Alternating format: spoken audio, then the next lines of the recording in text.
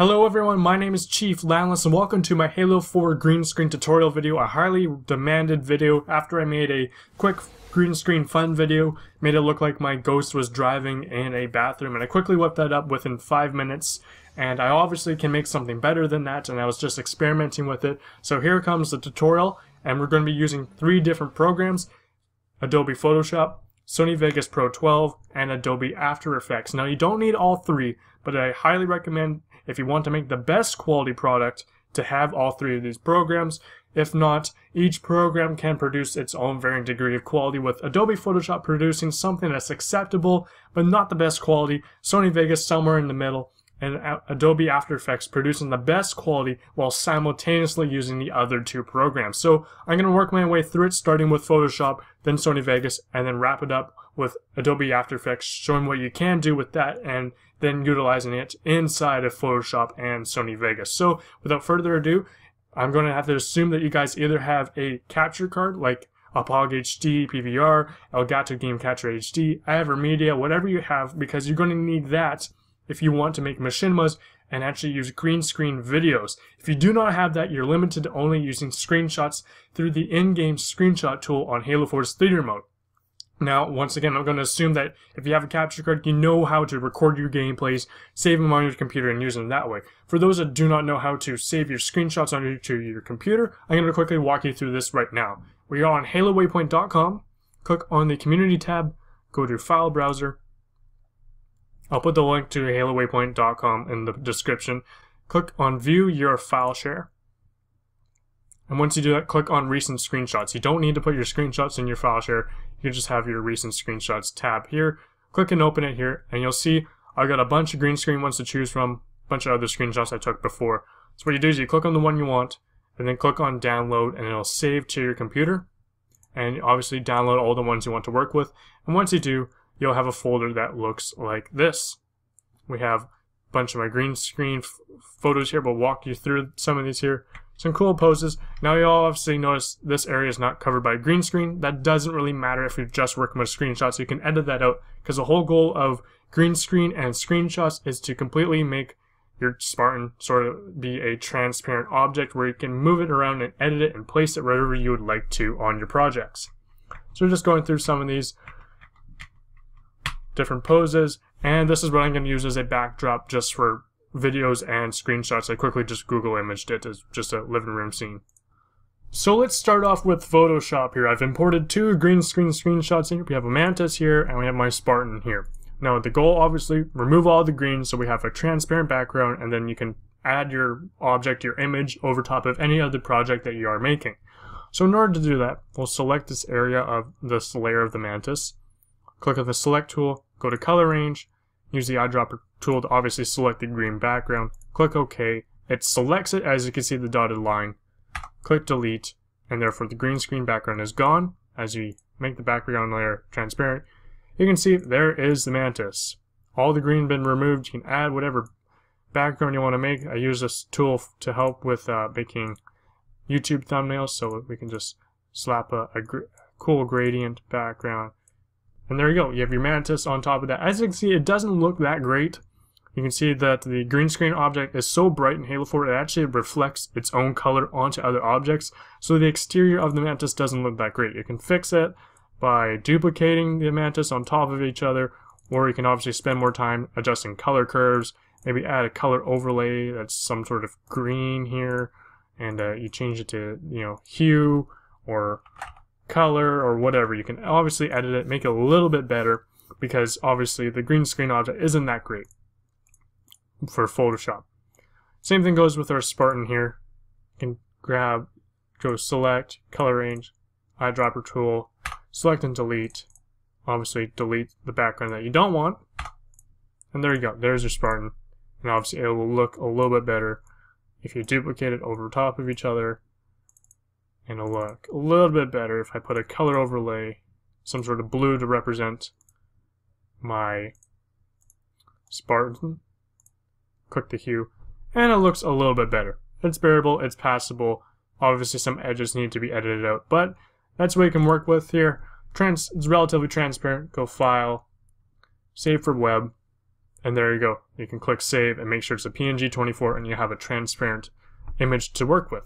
Now on to Sony Vegas. Obviously this is going to produce a little bit better quality than the Photoshop version, but you can use this tool to edit your screenshots and edit video as well, as opposed to Photoshop, where Photoshop only works with screenshots. It works okay with video. It's a little bit weird. I don't trust Photoshop with video. I'd rather use a video editing software like Sony Vegas. So what we have here is we have a green screen image over top of just a regular living room backdrop. Obviously you can't see it when it's behind this green screen layer, so we'll edit that screenshot in a moment. We also have a little video here. We actually have a video of a ghost driving on by our screen. So we'll use the green screen tool to work with both screenshot and video. So I'm going to make this preview look a little bit better here, just for the screenshot. So obviously you need to add video effects. And what you need to go is video effects, click on chroma key here. You can choose the green screen option. There's a pre-built one already there. Looks okay. It produces something acceptable, but it's not that great. It makes the mantis look very transparent. The monitor's eye goes really dark blue. It's not that great. To make it better, you can always obviously check off the chroma key here and edit it with it not enabled. Click the eyedropper tool, select the proper green, which isn't in the preset. It's actually off by a little bit of some green values there, and enable it again. It's a little bit better, but it made it really transparent. So you obviously have to adjust some of these settings, such as the high threshold. And I found with playing it around in Sony Vegas, I saved a template, and all I have to do is drop the threshold a little bit, and the mantis isn't as transparent, same as the monitor. But the eye and a little bit of colors don't seem to match up that well, especially blue. Things get a little exaggerated, a little bit of darker blue, getting close to purple. And that's okay, it is acceptable. If you want to edit out the background that is visible in this preview, click on the layer mask and obviously select what you want to just maintain visible. Here, and select and cover, and there you go. You have your mantis, you have your monitor. It doesn't look that great, but it is acceptable. And once again, you can export these edited screenshots by muting and disabling the background layer. Make sure the preview is set to best and full quality. Save your snapshot, and you can save it as a PNG file. That's the way to keep your transparent backgrounds, and this black will actually turn transparent, and you can use it that way if you want to make screenshots transparent in that regard. Now let's move on to videos here. Obviously same rule applies here. We'll get a good view of the ghost in the middle screen here. Same thing happens here. You can put your chroma key here. I've already going to put my Halo 4 preset one in. And there you have it. You have a little ghost driving through the living room here. Click play, and we'll see this ghost zooming on by.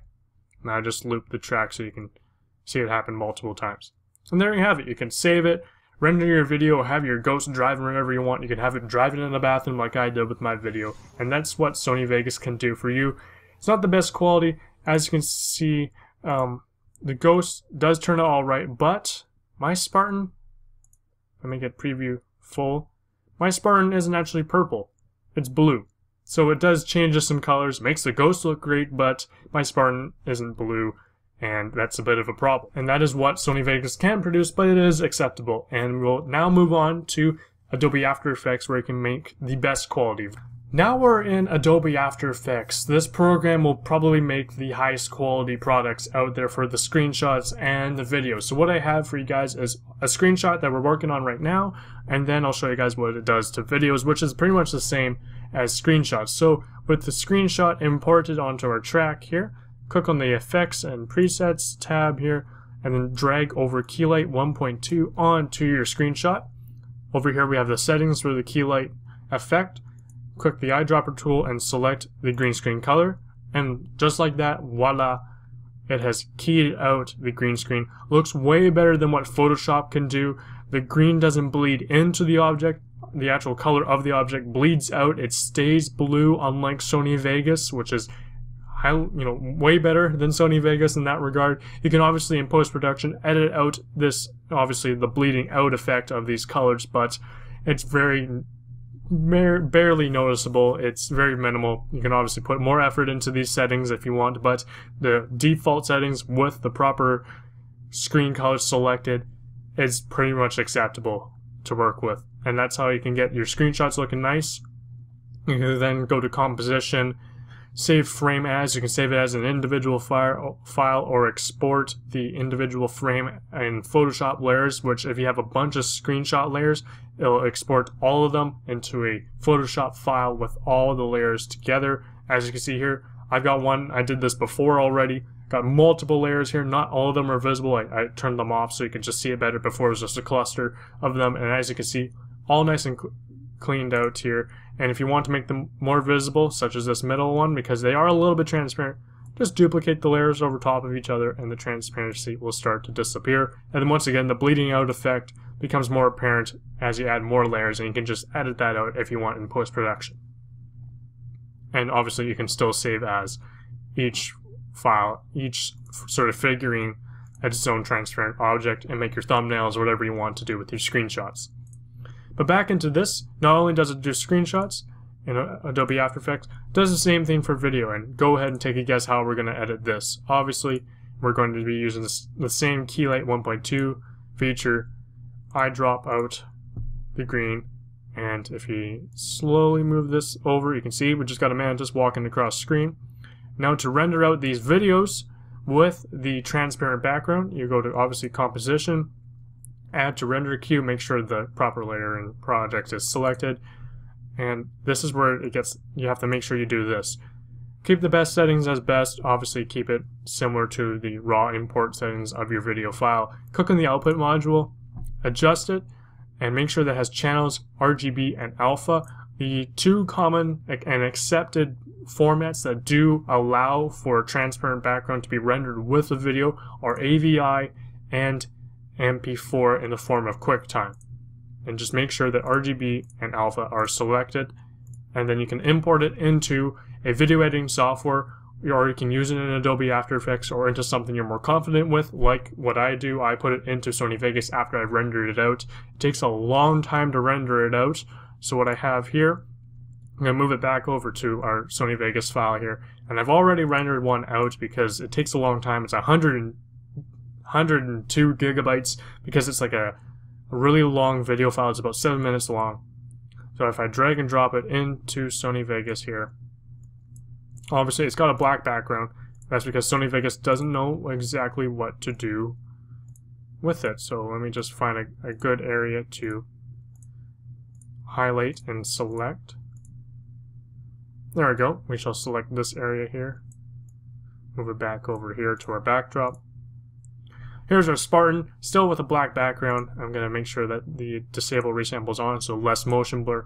Go to properties on the actual clip, click on media, and in order to get rid of the black background that comes with it, click on pre-multiplied, click OK, and ta-da. There it is. It does look a little bit transparent here, but obviously with those transparencies you can quickly fix that by copying your video file and duplicating over top. And if you keep on duplicating, it becomes more and more visible. And by quickly playing it through, I'm going to drop this down so it doesn't look choppy. By quickly playing play, we will see our Spartan appear, and now it's in the living room. Although it's not quite walking yet, I was just positioning it. And there we go. We got a Spartan firing an incineration cannon in your living room. And there you go. You can make your machinimas that way. You can make your screenshots. I hope you guys find this tutorial helpful. If you want to leave a like or a favorite, it does greatly help out my channel. Subscribe if you haven't already. And I'll see you guys next time. My name is Chief Lanlis, and I'm signing out. And if you guys have any comments, leave them down below, and I'll try to answer them and help you guys out.